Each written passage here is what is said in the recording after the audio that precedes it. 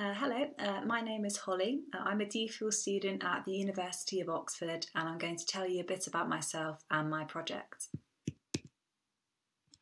So I'm from Cornwall and I studied at Bodmin College, and for A-levels I did maths, chemistry, physics and geography. And I chose these subjects just because I enjoyed them and I was quite good at them. So I decided to go to university and I studied chemistry at the University of Bristol, and this was a 4-year integrated master's course. So I studied chemistry because I enjoyed it at A-level and I felt like the scope of its application was quite broad and covered my interests. So we had lectures throughout all 4 years, and in our final year we also conducted a research project. So I'm now doing a DPhil at the University of Oxford, and I decided to do this because I enjoyed doing my project in my master's course and I wanted to continue to do research at a university. So I'm on the Inorganic Chemistry CDT, so we have a 6-month talk component before we start in the lab. So this consisted of lectures, assignments and industry visits. And this has been really beneficial, and I felt like I've really improved my kind of writing, presenting and critical reading skills. And I've also really enjoyed being in a cohort. So my project is about using polymers to make better batteries. So here we have a diagram of a lithium-ion battery. So you have the electrodes, the anode and the cathode, and these store the lithium ions. And during discharge, the lithium ions move from the anode through the electrolyte and into the cathode material. And the electrons move via an external circuit, and then this provides the energy. Okay, so why do we need better batteries, and what do better batteries look like?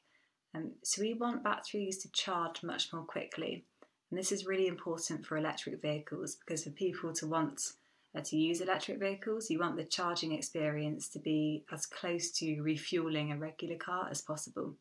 And at the moment it takes much longer. This is mainly limited by the electrolyte, as fast charging causes a degradation. So we'd like a new electrolyte material. We also want batteries to be safer. So at the moment we have liquid electrolytes, which are highly conducting, but they're also flammable.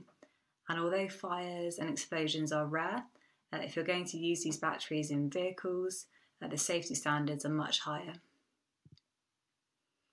We also want the batteries to have a longer lifetime.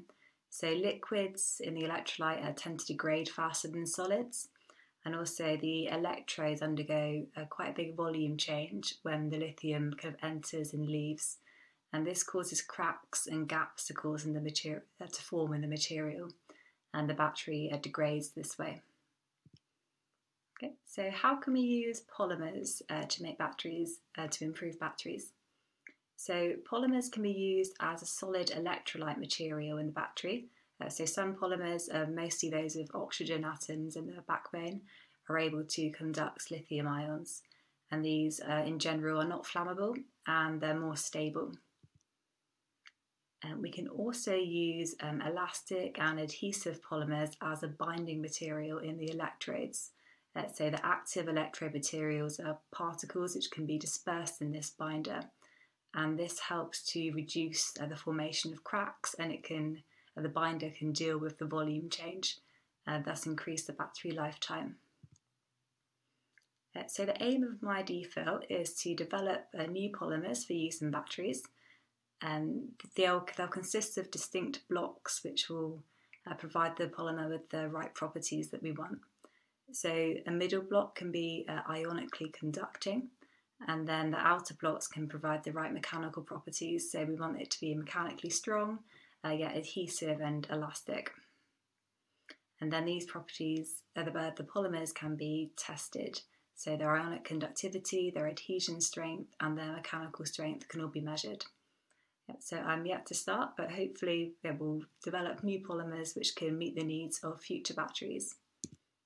Cool. So thank you very much for listening, and if you want to find out more, have a look at the website.